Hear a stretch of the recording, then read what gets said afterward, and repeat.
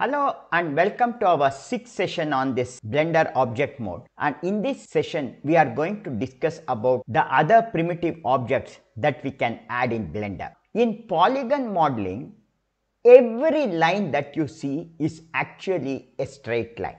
Say for example, in Blender I will select this cube, press X and I will delete it, press Shift A, and now I am going to add a sphere.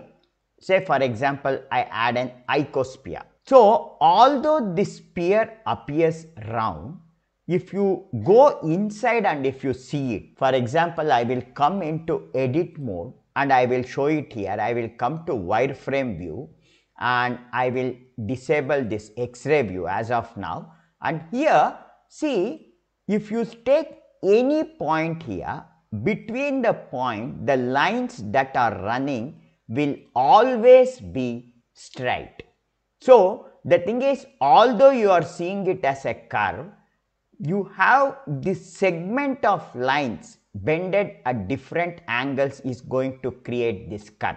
Say for example, if I want a smooth curve, I will come into solid state, I will press X and delete it, I will press Shift A and I am going to add a UV sphere. So even in UV sphere, if I come to wireframe view, you can see all these are straight lines.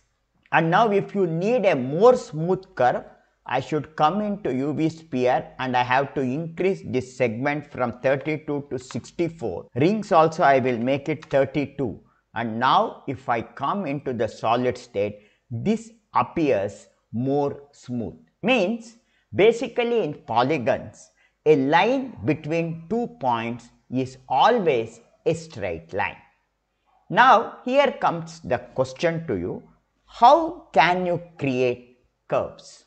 And basically here we have to remember one great French scientist called as Pierre Bézier, who actually discovered the way to write curves in 3D graphics. Whether it is 3D graphics, drawing or in any subject, the way we add a curve is mathematically defined by this great French scientist called Pierre Bézier.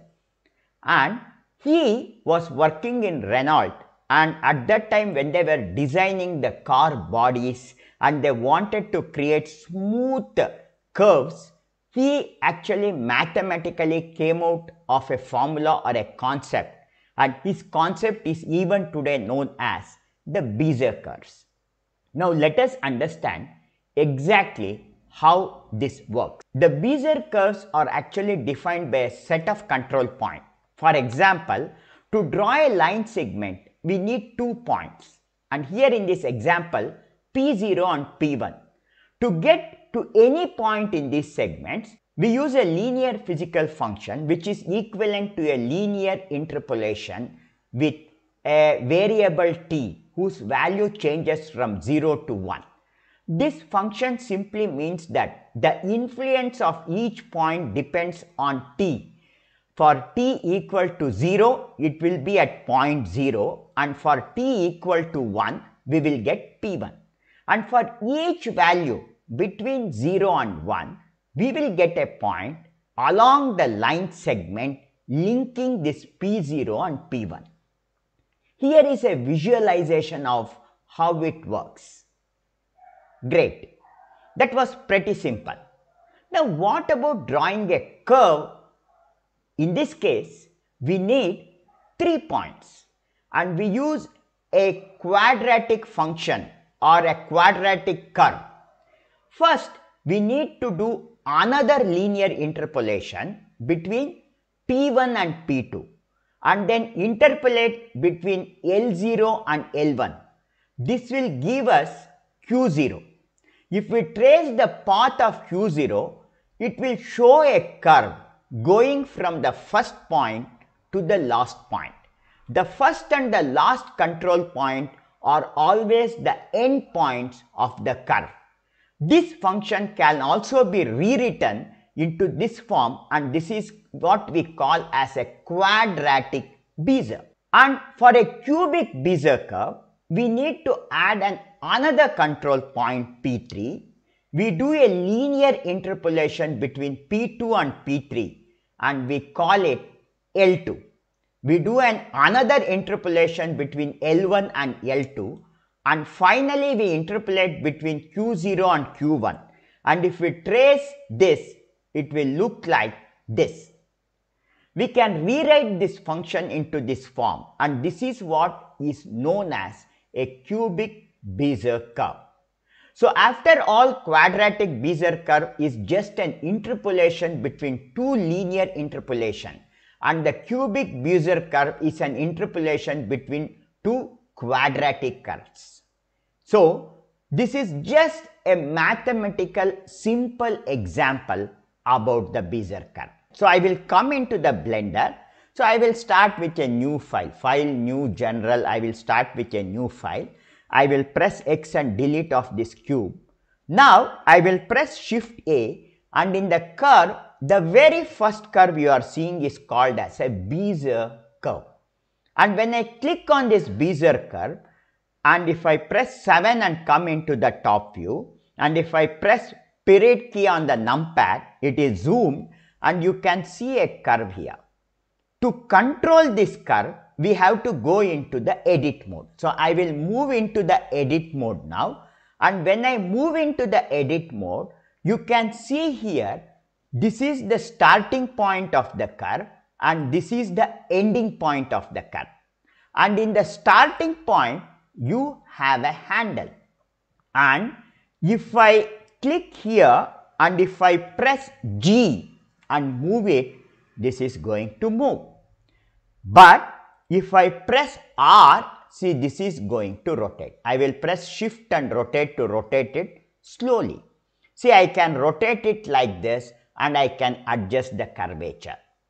Or the other way is, I can click on one end of the handle here and I can adjust the curve like this. And I can click here and move the curve. And similarly, at the other point also, you have this curve. So if I rotate this curve, the other curve is also rotating. So say for example, I want to continue this curve and add some more points. Then select this point and you have to press E on your keyboard. And when I press E, a new point is created. I can bring over here. I can click this handle, press G and move it and set the angle. Now one more thing here is, if I want this Bezier control not to be uniform, say for example, I want a sharp edge here.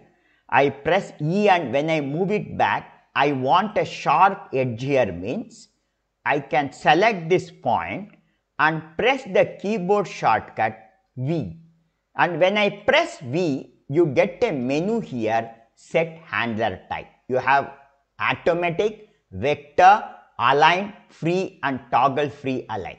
Now when I choose vector or free, now what happens is, now you can see these points have changed.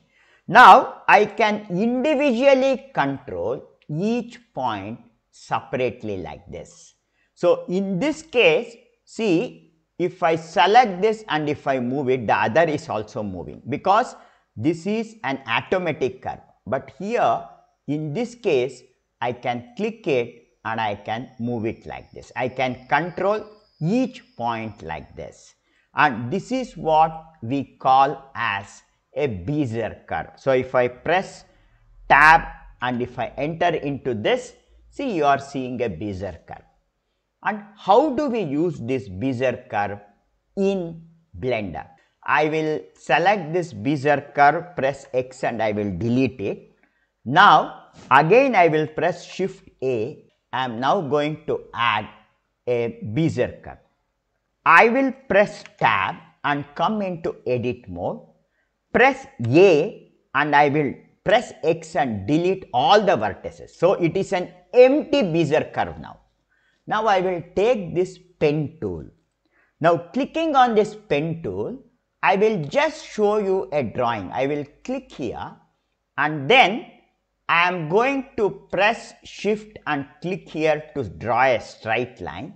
Then I will come over here at this point and I am going to move it like this. So I am just drawing a rough shape like this. Then I will click here. So I got a shape like this. Now at this point I will press V and I will make it free. And then at this point, then I will click at this point here and I am going to add one more vertices. I will click here and add one. I will click here and add one. Now finally, after adding this, I will come back to my selection tool. I will click here and press G and move it and adjust this curve a little. So every curve I will hold it and I am just drawing a rough shape like this. So I have created a rough shape here. So here if required I will just tilt it a little like this. Then I will select this point and I will drag it. So I am creating a rough shape like this. And finally I will zoom in here. I will select this point and the starting point and I will press F on my keyboard so that they are connected. Now what I got is some rough shape. Now how do we use this in Blender is, now with this selected, if I come into the modifier here and in add modifier generate, I have one feature here called screw. And when I click on screw and in this I will change the axis to Y. And now you can see you have a vase created. See, we can create these kind of shapes and in the resolution I am going to set it to 32. So I created a rough vase and then I can press tab here. I will come back to edit mode and in wireframe mode I can move here and I can adjust this curvature to change this structure like this. I can adjust the structure like this and I can move it. I can press A and I can slightly move it like this and I can adjust the structure like this. So I will select this point and I will move it. I will come back to the shaded view. So now what we did, we created a structure like a vase. See, we have created it. Now I will go to file and I am going to click save as and I am going to save this as 5_Bezier vase. Okay, I am going to save this. So I want you to try this and create your own shape like this. I will come back to file, new, general. I will again select this cube, press X and delete it. Now come to add and in curve, this time I am going to add a circle. I will come over here somewhere and I will press A and if I add a mesh circle and if I move it this side, see this is a mesh circle. If I press tab, you can see all these are made up of 32 vertices. So now I will press X and delete it. Now if you come to Bezier and if you press tab, you can now see here this is made up of just 4 vertices.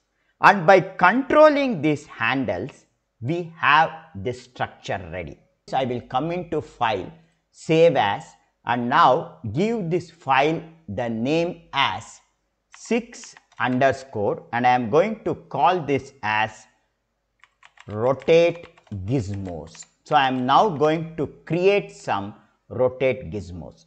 I will select this first one and I am going to call this red gizmo.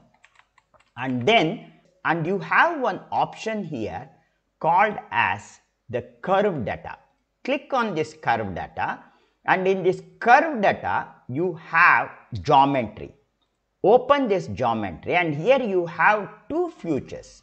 One is extrude and another is bevel. So if I click on extrude, now see what happens is this is going to extrude like a cylinder. See, I can extract this like a cylinder and I can convert it into a 3D object.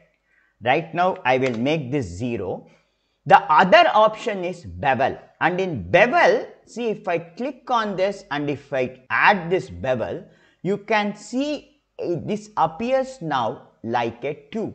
So we use these kind of Bezier curves to create pipes, basically pipelines, pipes, wires, and all these kind of structures we use Bezier curves. And here I have created this now, and I am going to give this a material. I will come into the material slot, I will create a new material, and I am going to call this as red material.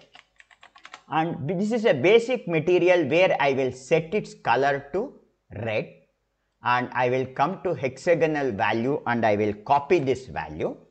Then I will open emission, and in emission also I will come to hexagonal and paste the same value, and then I will set the emission strength to 1. And if you come to shaded view now, this is an emitting red circle, and only thing is, for this to be a gimbal, at one end of this circle I need an arrow. So to add this, I will select it, press tab, I will press A to select all the vertices, right click, and I will select subdivide, and in overlay enable statistics. So now you can see this has 24 vertices. Then I can come over here in the subdivide menu, and it has been done 1.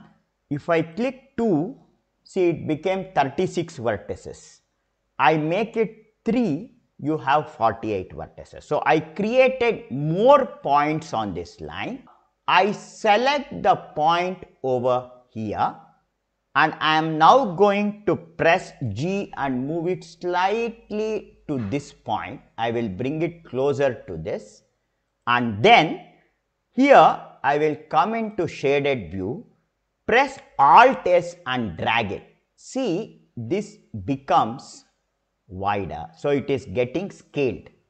Then I select this vertex point, press G and move it in the same angle to a point over here.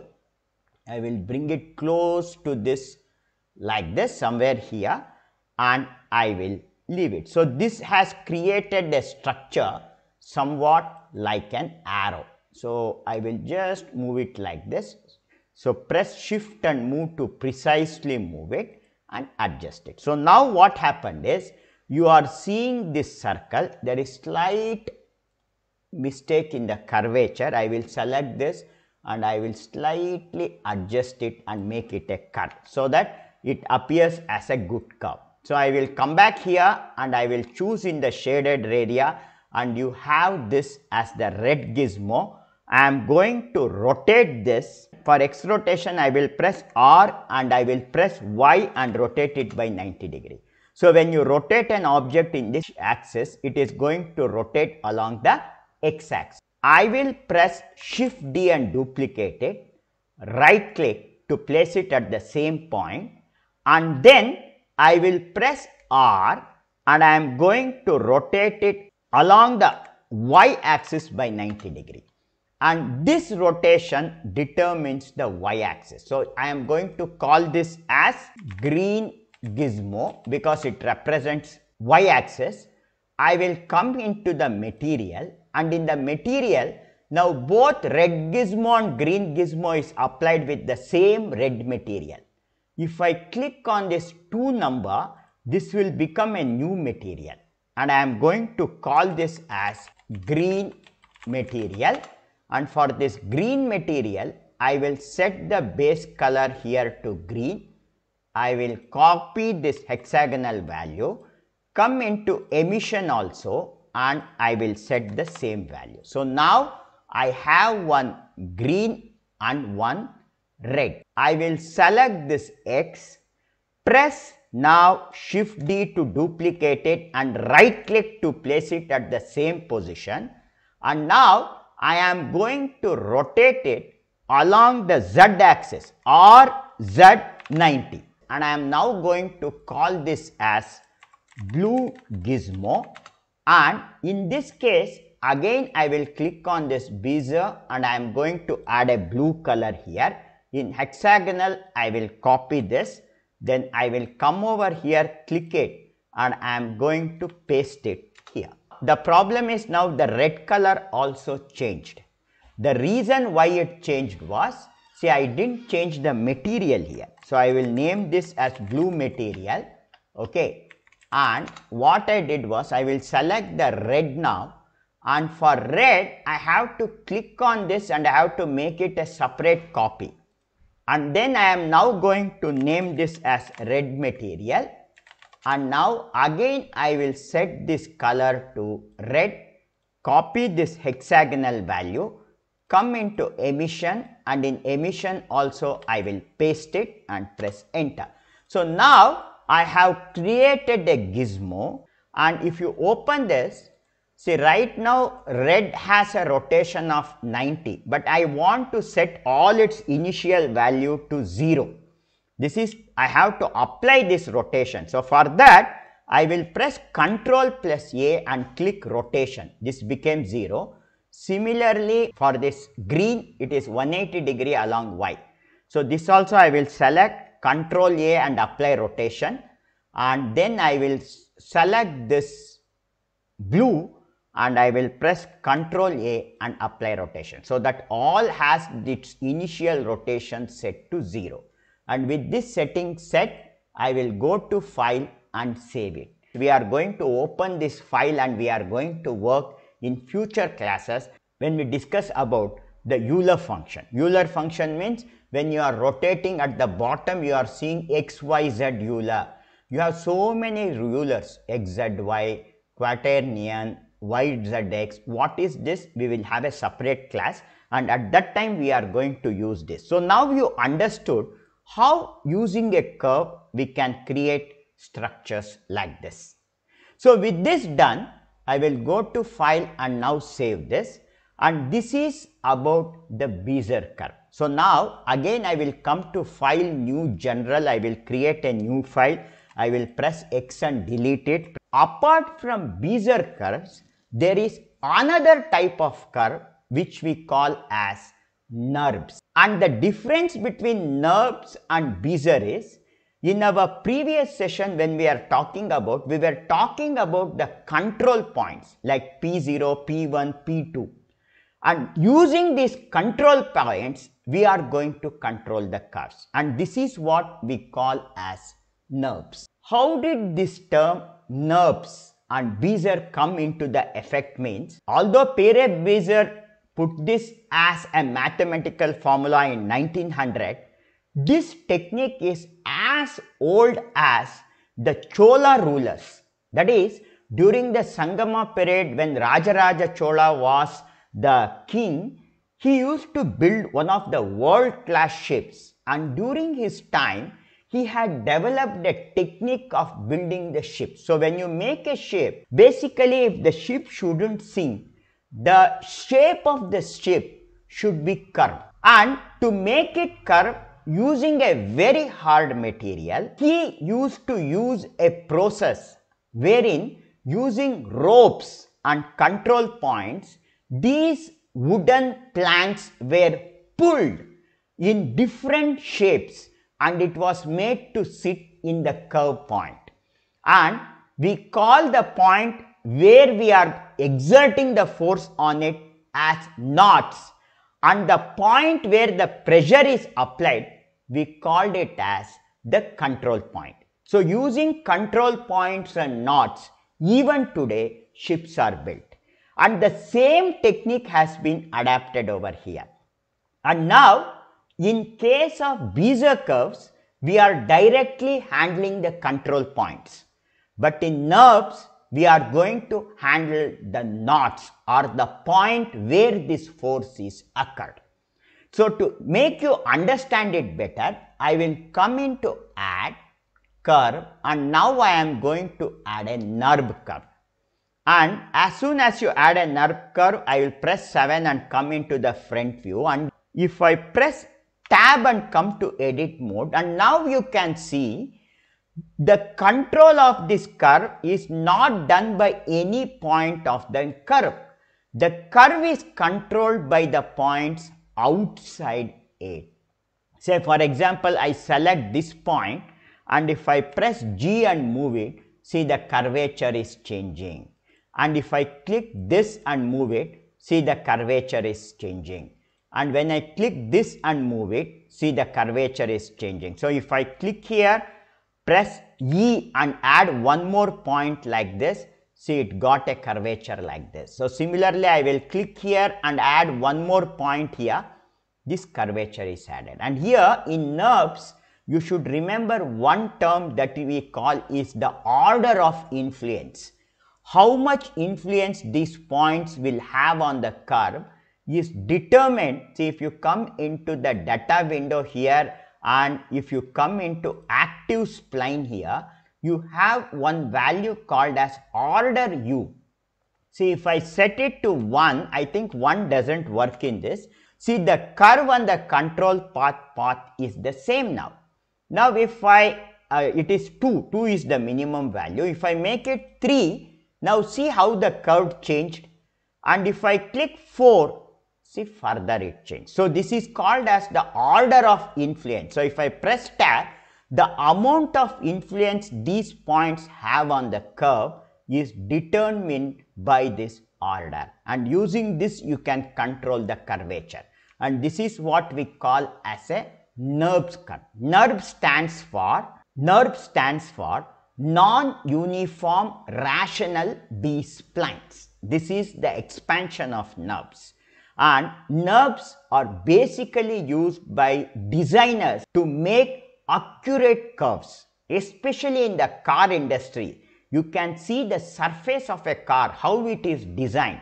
Every Maruti car bayonet will have the same curvature. Every Maruti Swift has a particular curvature. Every Maruti Baleno has a different curvature. They are all controlled by using this Nurbs and mathematics. So this is basically used in design, wherein curvature is controlled by using trigonometric functions. Later on, apart from this, so I will select this Nurb curve, press X and delete it. So I am going to add a mesh circle here. I will press G, X and move it here. And if I press tab, this is the structure of a mesh circle. Then I will come to add, and I am going to add a Bezier curve now. And I will press G, X and move it here. This is the structure of a Bezier curve. But if you take a Nurb curve, when I add a Nurb circle, see, in case of a Nurb circle, the circle is controlled by this control point. So if I move it like this, see, the circle shape is going to change. See, I can create some shape like this by using this curve. And again here, I can come into the active spline and I can change its influence. So now this is of this shape. If I make it 3, you are getting this shape. If I make it 4, 4 will not be visible in this. Then I will press tab, I will press A, X and delete it. Now again if I press Shift A, in curve you also have path. Path means you have one straight line, press tab, come over here and select this, press G and move it to control the curvature like this. So we can control the curvature like this. I will press X and delete. So in Shift A, I have added these surfaces and I have shown it to you. And these surfaces, metaball and text, all this we are going to discuss it in our next session.